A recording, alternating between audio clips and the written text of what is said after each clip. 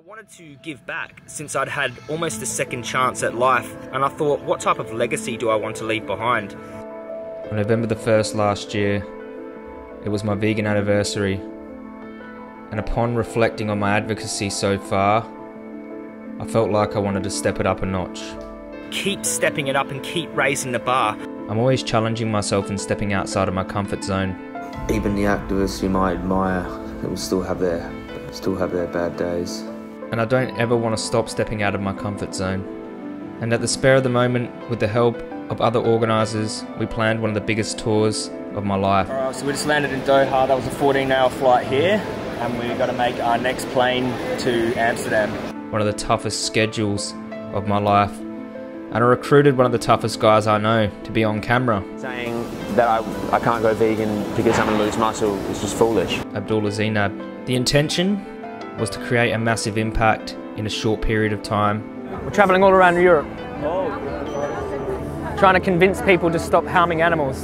And get as much footage as we possibly could to help expose the horrors of animal agriculture, educate the public. Their entire life gone for 5 minutes taste.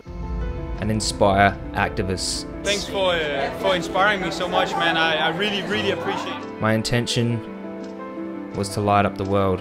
I will be taking this fire inside of my chest to light up the world. And after many highs, Let's get some smoked tofu, make a sandwich. I feel really pumped after that. But thank you. many lows. I can't believe they're gonna murder them, eh?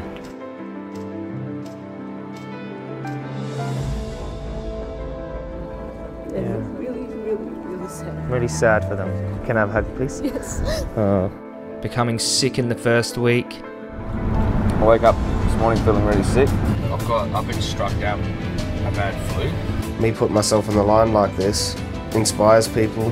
Having to use caffeine and energy drinks just to sustain the early mornings and late nights and high workload. Really tough. Like, this is a tough tour. I don't think this is sustainable, because I think this is some type of sustainable activism. Witnessing of the animals going into slaughterhouses. Really heart-wrenching. Felt like bawling my eyes out for them, hey? Standing inside the slaughterhouses and witnessing animals be slaughtered. There was just something about being there, bearing witness to the animals first, connecting with them, having a really emotional, happy experience with the animals, and then watching them be dismembered. We've learned so much, and finally, it's come to the end. So without further ado, here it is, the final city of the Light Up the World tour. Thank you. Alright, so just woke up. We're in Croatia, about to go to the gym. It's 7 in the morning. Need to stop off and get some coffee first. But I have an interview with LBC Radio today. I checked their reach.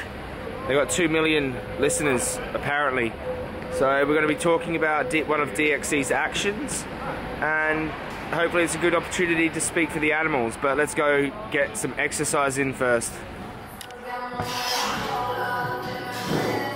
So this is the first tour that I actually incorporated some exercise into our routine, and it has been fundamental in maintaining good mental health and just all-round balance. And I'll definitely be including a good exercise regime as part of my future tours as well.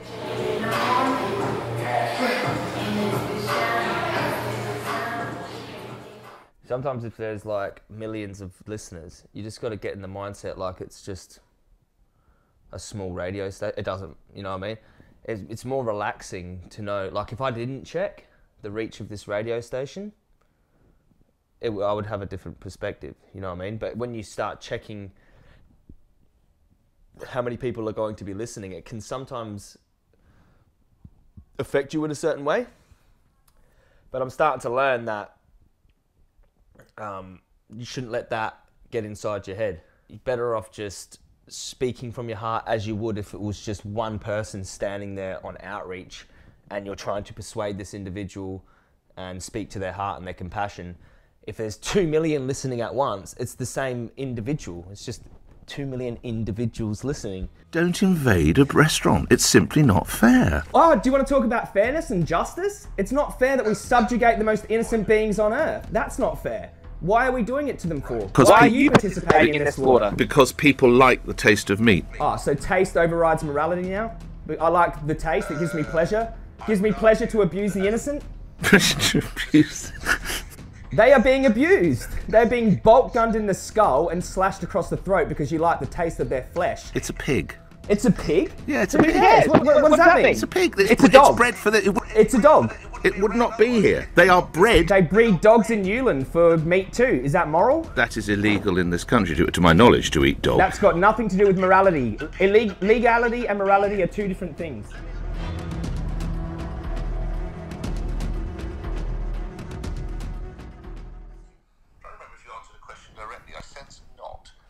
Were you at that steakhouse, Leon? Good morning. Joey, thanks very much for your time. Really appreciate it. He was the most arrogant radio presenter I have ever met. Ever. He wouldn't let me finish. He kept cutting me off. Absolute nonsense that was. Hey you. Hello, darling. As you can see, I'm just so spent and tired here. But what better way to unwind after a hectic tour than to go and chill with some beautiful animals? Can we go in and meet them? Yeah.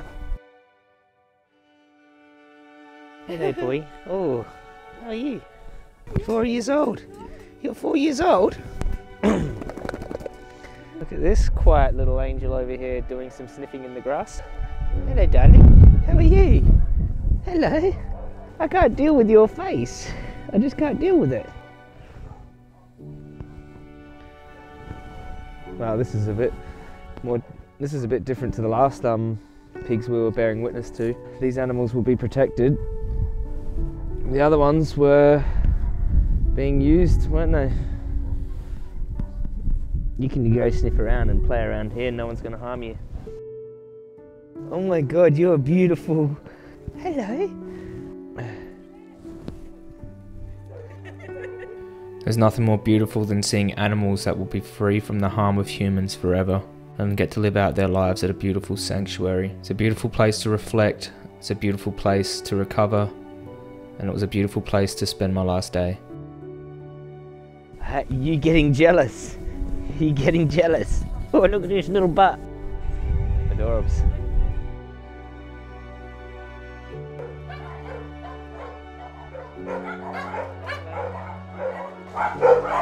Wow.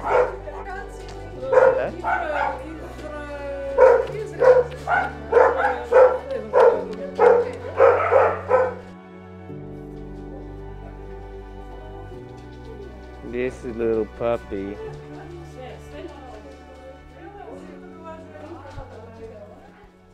Hello. By the way, hi. Oh, Rose is a bit... Oh, that's okay. That's okay, Rosie, we understand. Everyone's a little bit scary, aren't they? Rosie's a little bit scared, isn't she? She's only little.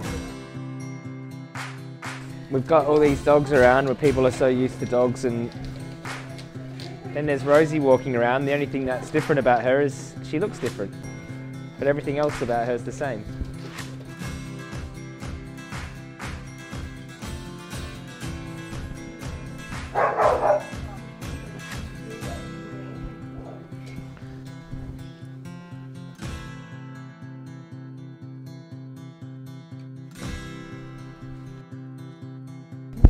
She's beautiful.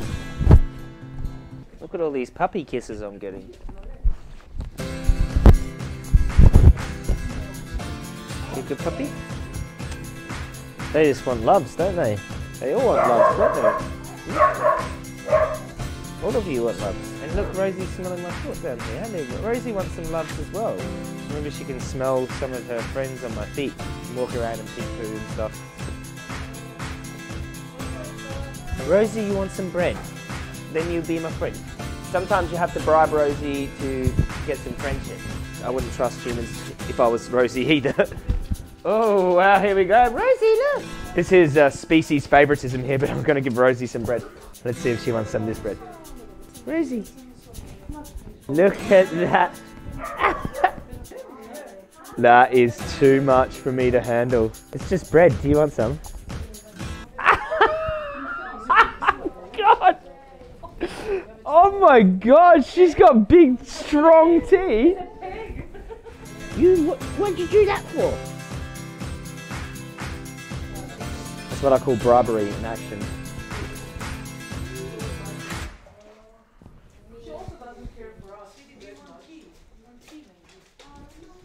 She's really shy, like really shy of humans.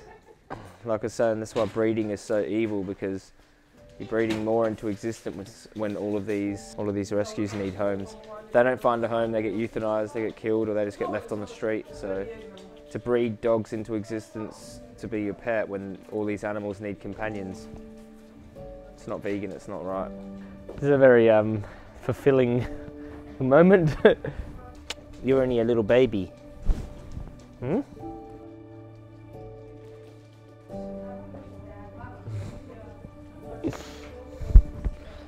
I've never felt so much love in my entire life.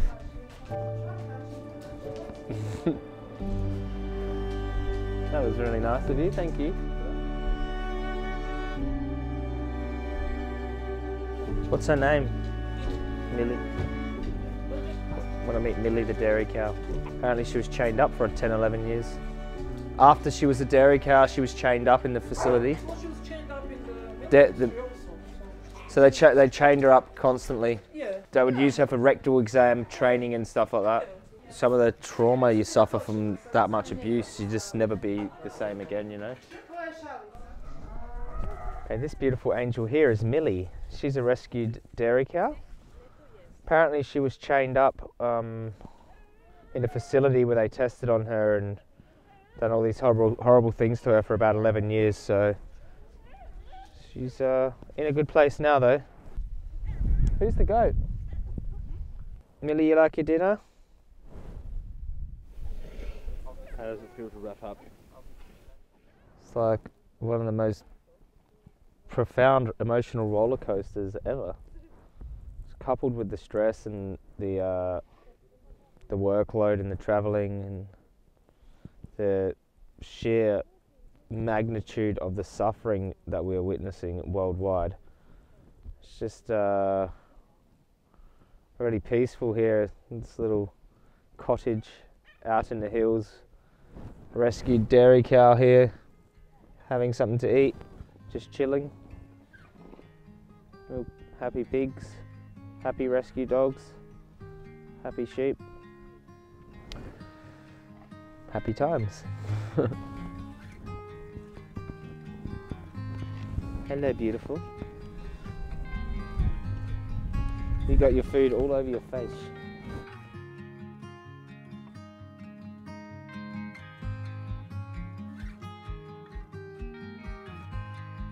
Hello, darling. Hello.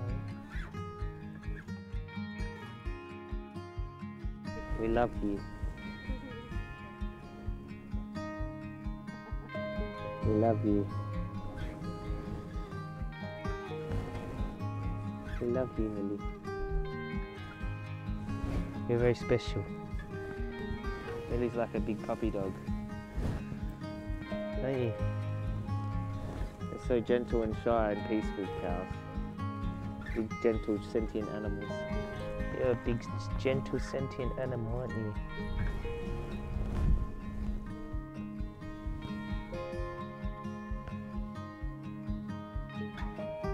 Introducing us to your lovely animals. They're beautiful. Thanks for looking after them. Thanks for coming, you're tired. It's a lot of work to look after so many animals, and hopefully maybe we'll see you next time we're in Croatia. Oh, when will that be? See you, darling.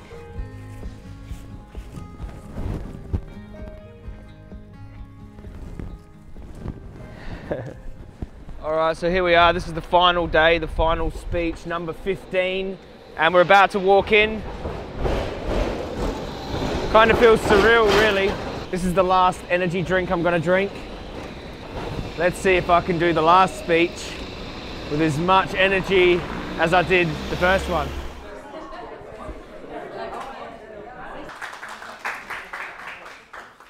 This speech is very important because this is actually the last and final speech of the 3-week Light Up the World tour. So I've done 15. This is number 15 actually, so I've already done 14. So you get the very last of me in Europe, and I'm actually quite tired, emotionally, physically, mentally exhausted, but we're going to give you the best workshop I possibly can. I always finish my workshops, and this is my last one of the tour, so I'm a little bit emotional about that. I've done a lot of these workshops, and I'll try to give my best through them all. You know, it's difficult to travel and to meet so many people and to bear witness out the front of so many slaughterhouses in such a short period of time, and to do outreach and debates, and you know, still give my best for these speeches. But it's been like a roller coaster ride, a very important experience for me to have. I've met so many amazing, inspired, motivated vegans all over Europe. This vegan movement is growing all over Europe and all over the world. In the UK, in Australia, in America, in Canada, everywhere. Okay, it's amazing. It should fill you with excitement and joy that this is soon to be ended. This isn't going away. This movement is not going away. It's just getting stronger, and people are being more determined. Okay, so there's more than hope. Okay, the world will not be destroyed by those who do evil, but by those who stand by and watch. So let's get out there and do something. Thank you so much. Thank you.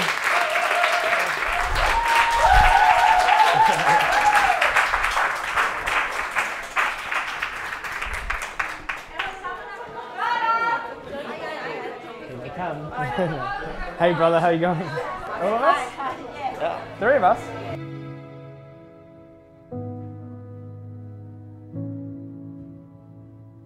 Vegan world, vegan world. Oh, hello, how are you? So happy to meet you. I love you so much. Oh, thank you. For everything. Thanks so much. That's so lovely. Ah, thanks you. We got Cube, and then we're going to go home, go to sleep, and we're going to airport in the morning. Look at this cake. Look at it. Are we going to eat it? This is, you know what this cake is for? This is to celebrate the end of an amazing tour, okay? This is an emotional piece of cake, delicious vegan cruelty-free piece of cake. It symbolises animal liberation and the success of the video series when this is uploaded, and how many people it's going to influence to be activists and how many people it's going to influence to be vegan.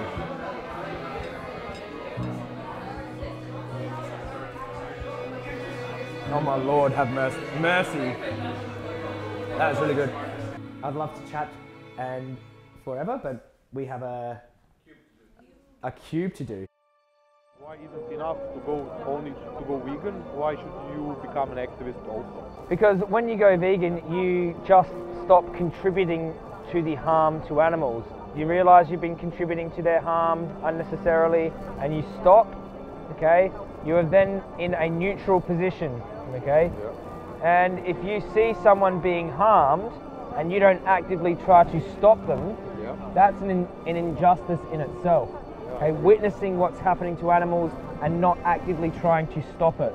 As vegans, we know what happens to animals. We have a moral responsibility to speak up about it. Okay? You cannot bear witness to what's happening to animals without intervening. Because if that was human beings, children, dogs, you would intervene, you would do something to stop that. So that's why being vegan just isn't enough anymore. We all must work together to end the system that exploits and harms animals. When we buy animal products and we eat that animal product, we're supporting the worst animal abuse on earth, okay? Slaughterhouses, farms, they abuse animals, they kill them, they use them as products. We don't need to.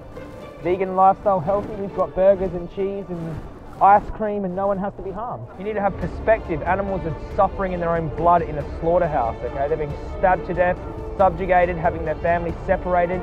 Have that perspective. If it was you, would you want me speaking for you, okay? Now, you only get one life. Spend it doing something noble, give back, do something altruistic. and let's help the innocent beings. They need you, okay? And you can do something. Everyone can do their part in their own way. We work together, and yeah. Thanks, brother. Give us a hug. Nice to meet you, man. Oh God, I'm looking forward to it. Cheers, brother. We've done so much, man, and I'm so exhausted today. All right, so here we are. We're at the last event of the Light Up the World tour here in Croatia. It's been an emotional roller coaster, and we are so exhausted. It's been 100% worth it, though. I am literally completely exhausted. All of my energy has just been put out, and now we're going to go home. Our head is going to hit the pillow, and I'm going to put all of this footage up for the world to see. So if you're watching this video, you've literally watched hours and episodes of us traveling all around Europe, okay? So it's been a milestone. Abdullah filmed every step of the way. It's been crazy, sad, tiring, stressful, happy, motivating, inspiring, but it's all over now. The last cube, the last event, and now we go home. Goodbye.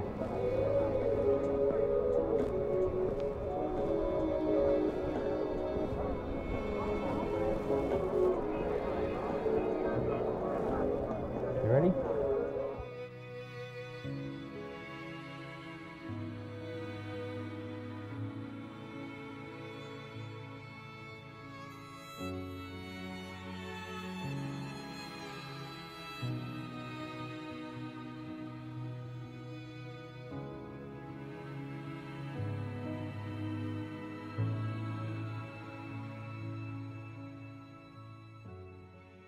Just fatigue, physical. Exhaustion. No, not mental burnout. No, yeah, I can keep doing. I'll go do this all next year as well.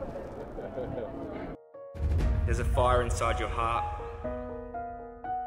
and let it light up the world. Light up the world. This guy is like sick fuck, man. As soon as it's all up online, I'm giving Abdullah another call. Hey bro, you want to go round 2? He was sleeping. Round 2, the whole of China next.